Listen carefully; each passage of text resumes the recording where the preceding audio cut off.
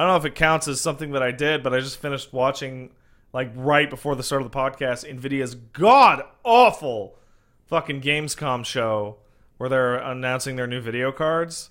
And they did something that is probably the most disingenuous thing I've seen forever. Really, before you go, I just want to say it's like, I'm never going to be at a spot in my life where I'm like, they're announcing the new cards. Dude, you see it? Like, if people are into that, like, more power to you. But it's like, Well, it makes the video games look better. It sure does, but it's not a video game. No, but that's like...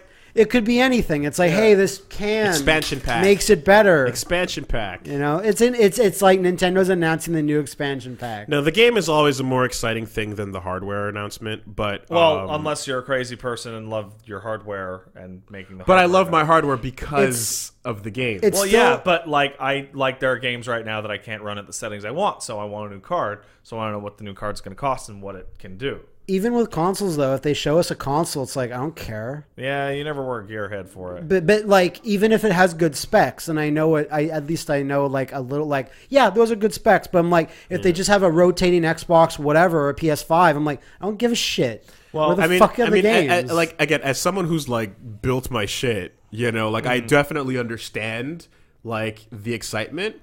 It's not excitement. I want a new card. I want to know how much they cost and what they do. But I guess I just mean if there's something you're running that you can't run at the settings you want, I assume you would just get the thing that would make it run at the settings you want. That's correct. So eventually But you need to know when that's coming out, what it costs. Very rarely these days. I mean, I guess there was a time when it would be more often, but very rarely these days I feel are they making settings that are now outside of the realm of what you can handle. It's actually until this is released, right? No. Like, you know, remember when they used to have games where it's like this super setting is... Oh, totally. That's not what I'm talking about. I'm talking about kicking up the resolution and the frame rate and keeping all of the settings at their highest. It's really similar to a guy getting really hyped when they announce a new car. Yes, absolutely. He's like, I want to go at this speed and be able to turn this way and have the acceleration be like this. I can crank a little bit, and my engine is currently a beast, but I can get a little bit more out of that. Right? For the space, for the weight, I can do a bit more. If I inject the blood of legendary creatures into the car, also, I can surely go faster. I should mention that there are actual experiences of games that come out that run like shit out the gate because they require too much juice. One of those right now is Monster Hunter on PC. It requires too much. I have Jurassic Park Trespasser. I have about as high end of a PC as you can get from before this shit, and I am kind of sad at the way Monster Hunter runs on my rig because it's buggy and it needs to be patched. But the final thing I want to say, the reason why that thing was bad, they spend nearly 3 hours talking about those features that you turn off when you go into options. Like as soon as you go in. Instant you go in. Hey, you want to play Witcher? Oh, man. Oh, the game defaulted to making Geralt's hair really flowy. Turn that off. Right? And this is like, look, there's this new technology we invented for shadows. We're going to spend 2 hours talking about it, even though it's going to be the first thing you turn off in every game you play. So this is what because it costs 10 FPS. This is what made this show so shitty? No, what made this show so shitty is you get to the end and they show you the performance chart, and the performance chart is just a big lie. It is a big statistical lie because they're like, we need to figure out a new way of measuring performance. So they invent a new term on stage for performance. Ooh. Then they measure how much faster the new cards are compared to the old ones in terms of the new performance. This thing is 10 times, 20 times stronger than the old card in terms of RTX ray flops. This is the new term? I forget the fucking thing. It's total nonsense. And it's like, I want it. Performa. Right? And it's like, max out the Performa of your car. When doing this type of operation, it's 100 times faster. And you're like, but it's not. How much faster is it? No, really though. Is it NVIDIA? Yeah, NVIDIA. Are they being controlled by a mirage? No, they have no Clearly, competition. Garneth has got his true. new hands in the GeForce fucking shit. My problem is I want that GeForce experience to just go back to the simple thing it used to be. The more and further we go into this world of, like, you want to get to Shadowplay, you have to go through our social media experience that is GeForce. Well, there is fucking one infuriating. genuinely really useful thing about GeForce Experience, and that's that part where you hit optimize your game for and whatever. it auto does That's really useful when you accidentally fuck up your settings so bad you can't get to the options menu anymore. Okay. Like you set your resolution either so high or so low or some Okay. bullshit that when you turn the game on, you can't find the option. You know when the game just explodes out past the edge of your screen And you can't reset your save? Like, Oh yeah, but it's easier to just go into that and click a button and do instead the of back thing. to like 1080. Okay, that's useful. But I still hate the fucking, like, okay, sign in with your Facebook and Google to just get to your settings. No, don't sign in with your First Facebook. of all. Don't do that. Literally the Sign in with but, both. But it's like no button worked until you signed in and No, with make something. a throwaway NVIDIA I know. But I'm like, step one of me trying to use my video card settings should not be sign in, right? That's already a horseshit thing that they're fucking throwing in. Right. And then the fact that like Shadowplay was then it's unavailable actually because you get the installer off of their website, and the thing that you install off of their website is just the basic shit. Yeah. It's only when you go and you do the fucking the full internal update that you get Shadowplay back and whatnot. That's correct. And I'm like, why don't you just make the exe that I download from your website the most up to date version and call it a day? Like, it's just getting more and more up its own ass with these settings and shit. And it's like, what happened to fucking right click, go to Shadowplay, and just set your settings? Wow, and you do sound what like an wanna. old man. It's really they're tacking on so much unnecessary bullshit. It's really stupid, I find, for like video card settings. I don't need all that. No, you don't. For GeForce Experience, no. And in fact, No. like improved user control is often completely outside of that program through like display settings and that shit, right? That whole thing that you just like, that is for people that don't know what we're talking about right now. Like me. That is for, yeah, you know what, honestly, that's for Matt. Matt gets a new video card and goes, I want Fortnite to look good. Boop. Well, I mean, sure. I mean, it's use just another game, but yeah, whatever. No, Fortnite. Yeah, Fortnite. But it's not even from a like I don't know what's going on anymore as Yeah. much as a like I know what you're doing and I hate it. And Yeah. what you had before was a simple menu that was settings that I needed. Well, that menu continues to exist. And it's The only reason you deal anyway. with Wooly, the only reason you have to deal with GeForce Experience is because you use Shadowplay, which immediately puts you outside of the realm of most consumers. I mean, no, I was actually having I was troubleshooting an issue just this weekend because Just now. because the fucking, for some reason, the NVIDIA audio drivers on my computer are causing it to sound like a demon is talking every That's now awesome. and then. Really? Yeah. Isn't that good? That's a bug I want to reproduce. So every once in a while listening to audio on anything, it suddenly Don't invite your mom over. down. that sounds like it's your real She'd thing. and throw it gets out. fucking Honestly.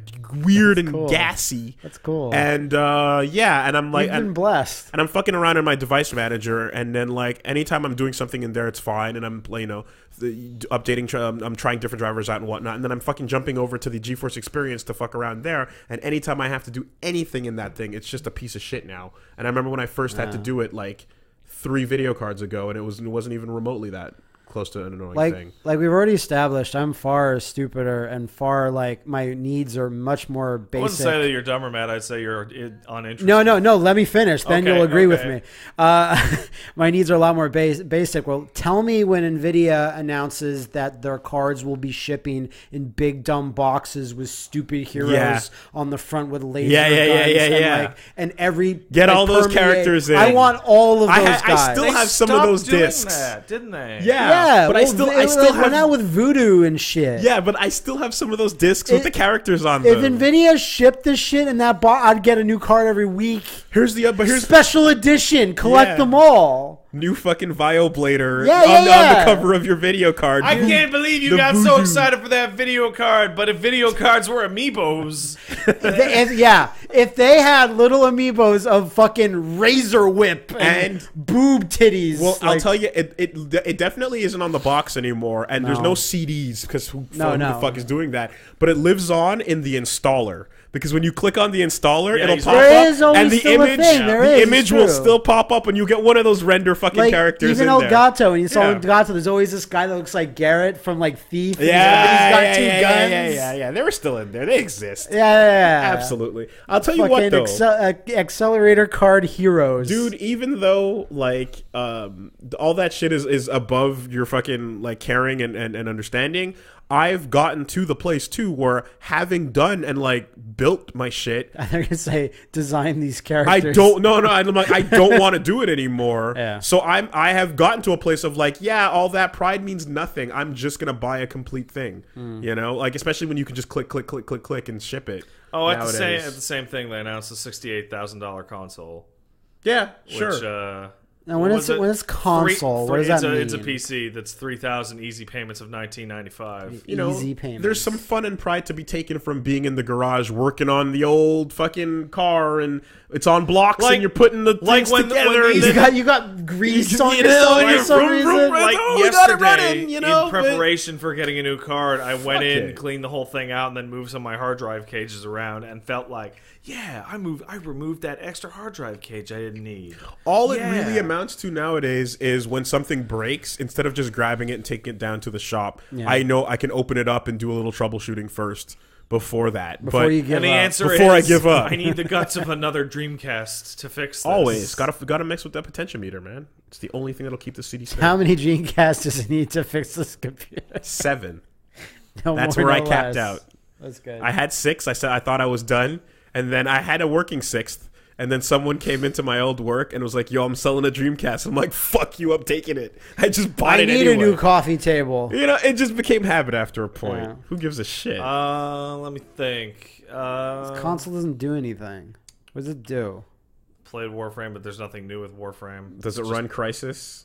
No, so, it can't. You want to hear something about can it run Crysis? You know why that's such a question for so long, and it's about Crysis, not Crysis, any of its sequels? Crysis 3. Is because Crysis is so badly optimized that nothing can ever run Crysis well. And it's Crysis' fault. It's Crysis' fault. Yeah. It's Crysis on Crysis. Which is actually happening with Monster Hunter right now.